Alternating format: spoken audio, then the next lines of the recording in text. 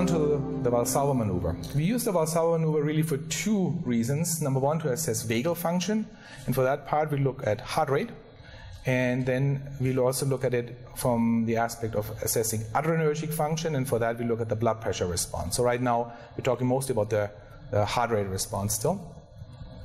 The way we perform the Valsalva maneuver, we start out in a supine position. We hook patients up to EKG and a beat-to-beat blood pressure device, and then let them rest. And they've already been resting during the Q-SART and the deep breathing, so they've already been supine for about half an hour before we start.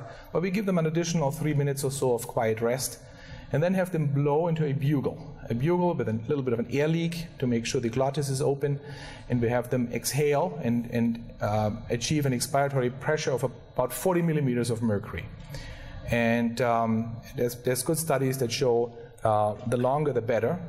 Studies have shown that 20 seconds is actually desirable, but many people are not able to do that, so for practical reasons we have standardized it to 15 seconds.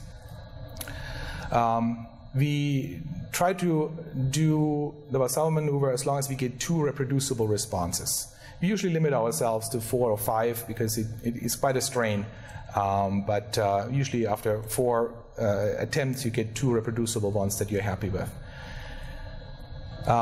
There's certain circumstances when we go from a supine to a slightly tilted up position, and we'll demonstrate and talk about that more during the actual demonstration.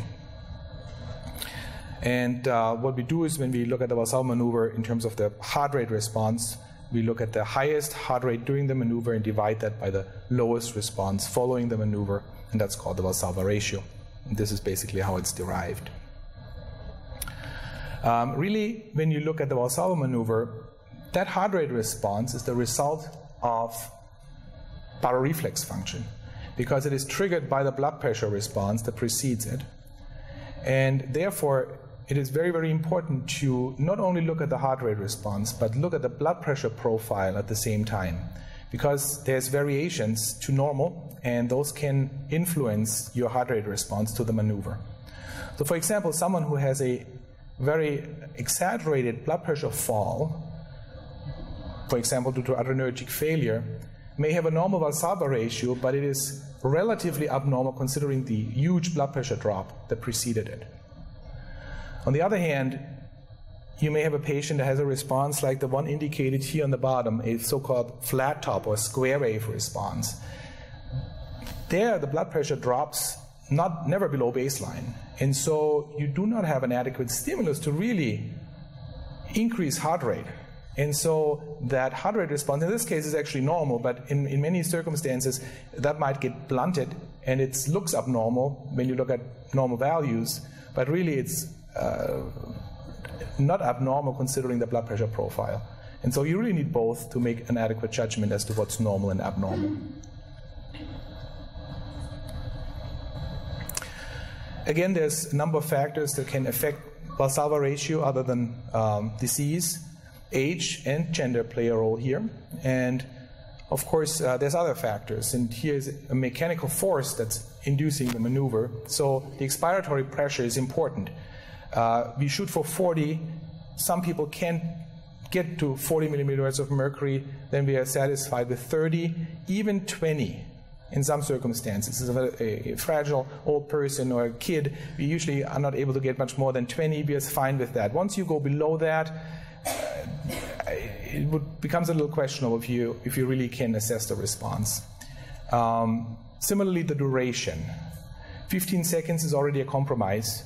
Going less than 15 seconds, 12 seconds, is the absolute minimum I would consider an adequate Valsalva maneuver. If it's less than that, there may not be enough time for a late phase 2 to form, for the adrenergic system to kick in, and you may read the test as abnormal even though it is not. Medications, again, very important. Antihypertensives, alpha blockers, beta blockers clearly affect your Valsalva maneuver. Again, there's normative values. As you can see, age is a factor, but gender as well. And again, those values are published and just for your information shown here in that table. Again, a normal response. On the top, you can see a nice tachycardia forming during the maneuver, and then reflex bradycardia following the maneuver. This is a patient with radiation-induced baroreflex failure. You see a little bit of a mechanically induced bradycardia at first, but otherwise there's not whatsoever cardio acceleration during the maneuver, no bradycardia following the maneuver. It's virtually a Valsalva ratio of 0. Actually, 1. 1 is the lowest.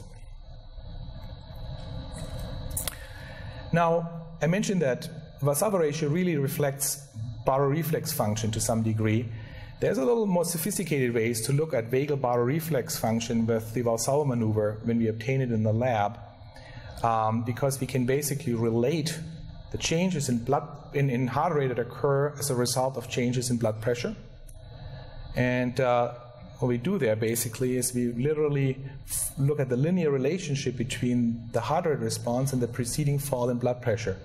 And we can do that both for early phase 2, shown here, or for phase 4 of the Valsalva maneuver, and derive that linear relationship, which is an index of vagal baroreflex function. It's a little fancier than just looking at the Valsalva ratio. For the most part, it's sort of supplemental information. We don't use that routinely in clinic, but we have that available for certain cases where it's of interest.